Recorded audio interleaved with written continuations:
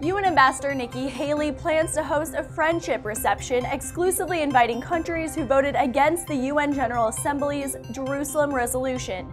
The invitation read, "The Honorable Nikki Haley, Permanent Representative United States Mission to the United Nations, invites you to a reception to thank you for your friendship to the United States."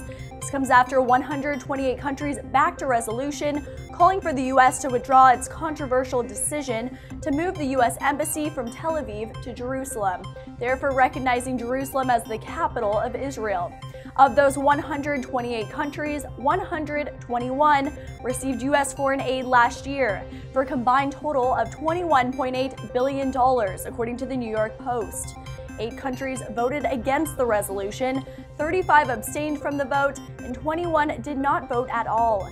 Prior to the vote, Haley issued a sinister warning to fellow UN members, reassuring leaders that the U.S. will be taking names. The United States will remember this day in which it was singled out for attack in the General Assembly for the very act of exercising our right as a sovereign nation. We will remember it when we are called upon to once again make the world's largest contribution to the United Nations.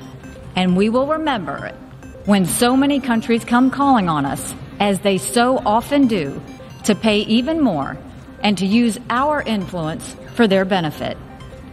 America will put our embassy in Jerusalem. That is what the American people want us to do.